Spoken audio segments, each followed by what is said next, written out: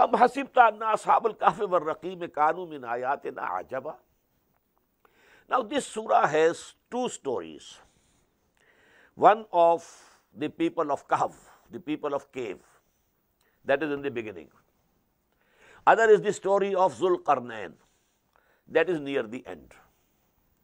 Now actually these were the questions asked by the Quraysh of Makkah from Muhammad sallallahu alaihi wasallam on the instigation of the Jews.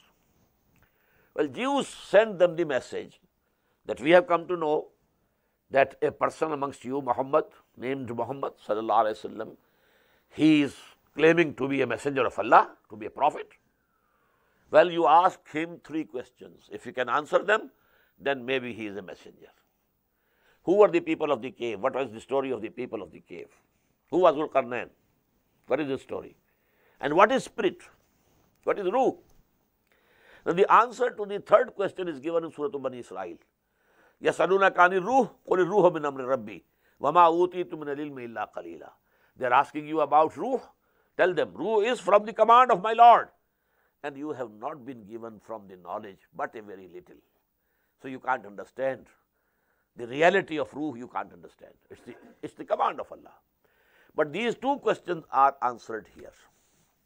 First of all, this is Ashabul Kahf, and from this is the name of this surah, Suratul Kahf.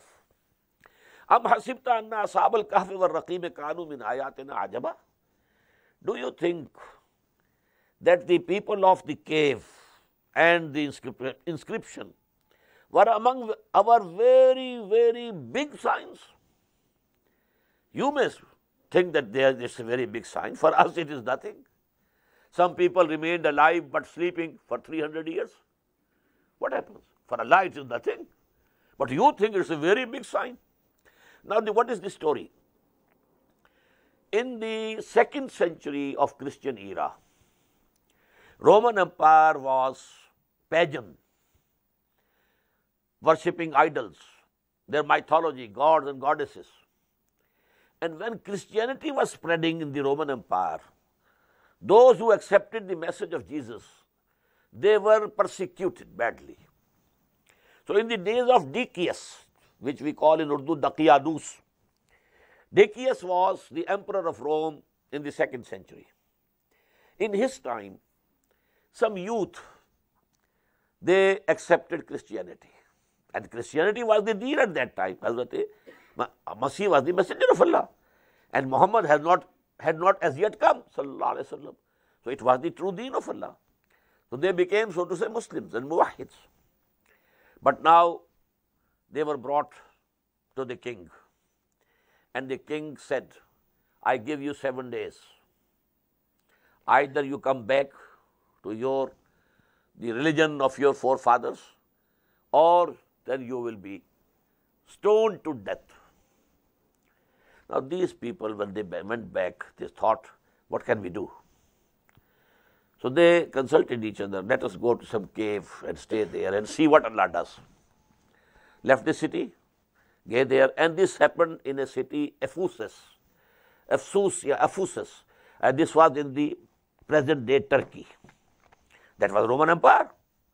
And it was in this country, this city, Ephesus. When they went in that cave, Allah subhanahu wa ta'ala made them sleep. And they kept sleeping for 300 years. Now what happened during these 300 years? Constantine, the emperor of Rome, he accepted Christianity in the year 300 AD, in the beginning of the 4th century. Now the whole empire, the Roman Empire is Christian. Now when they got up in the 5th century, it was the day of the emperor Theodosius. Now they got up and they thought, how much have we lived here? For how long had we stayed in this cave?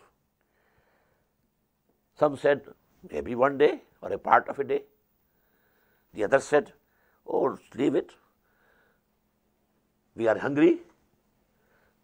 Give this silver piece, coin, to someone. He should go and find some good food, clean, halal, so that we can take the food. when that person came in the city and he presented his coin, well, there was, people said, where did you get this coin? It is 300 old years coin. How did you get it? Maybe you have some treasure. You have found a treasure. So there was, in this way, people came to know that this was the story. They are the people. Because about them, when they had disappeared, their account was written on a tablet and put in the treasure by the emperor. So that is why they are called Ashabul Kahf and of Raqim. Ashabul Kahf were Raqim, the inscription. So that was taken out from the treasure, and they found they are the people, and they have been sleeping here in this cave for 300 long years. But then they went there back into the cave, and then they died. And then the people now, because they were Christians now, so they decided that they will make a place of worship on that cave. So this is the story, and this story is found in Gibbon's book, Decline and Fall of the Roman Empire. Story of 7 sleepers. This Gibbon has written. Now I read the text of the Quran. Am hasibta anna ashab al-kahf wal-raqim kanu min ayatina ajaba. Do you think that this matter which happened with the people of cave and inscription, it is one of our very great signs? Is awal fityatu ila al-kahf. When those youth came to the cave, qalu, and they said, Rabbana atina min ladunka rahmah. O our Lord, give us from your own stores mercy. Wahayya lana min amrina rashada, and provide us for us rectitude in our affair, salvation. Fadarabna ala azanihim fil kahfi sanina adada. So we sealed up on their ears for some years. That is, they went to sleep. Summa basnahum. Then we raised them up. Lina'lama, so that we know. Ayyul hizbani ahsa lima labisu amada. Which of the two parties has kept correct, understanding of how long they had been there. Nahnu naqussu alayka nabahum bil haqq. Now in these 3 ayat, the whole crux of the matter has been given, but the detail is now coming. Nahnu naqussu alayka nabahum bil haqq.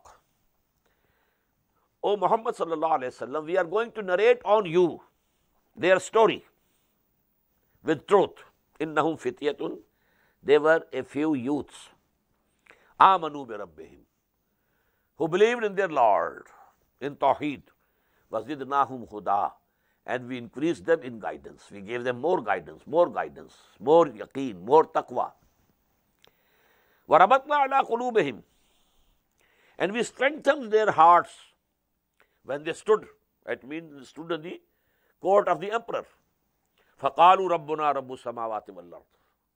And they said and proclaimed over there, our Lord is the Lord of the heavens and the earth.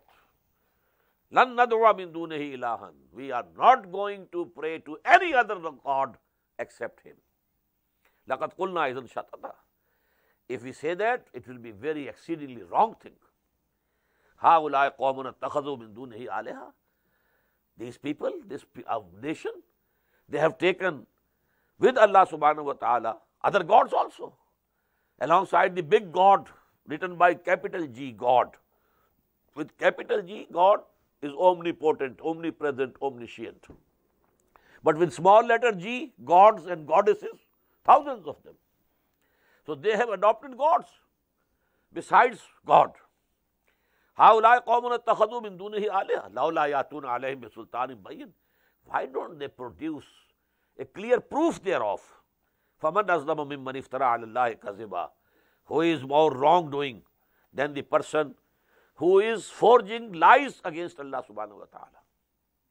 وَإِذَا تَزَلْتُمُوهُمْ. And now then they were given, only 7 days. Make a decision. Either you leave this deen of Tawheed, come back to the mythology, Roman mythology, or you will be stoned to death. Now they consulted each other. وَإِذَا تَزَلْتُمُوهُمْ وَمَا يَعْبُدُونَ إِلَّا اللَّهِ. Now that you have left them and whom they are worshipping except Allah, فَأْوُوا إِلَى الْكَهْفِ. Now let us go to some cave. Yanshur lakum rabbukum min rahmatihi. Your Lord will spread for you the bedding of His mercy. وَيُهَيِّئْ لَكُم مِّنْ أَمْرِكُم مِّرْفَقًا.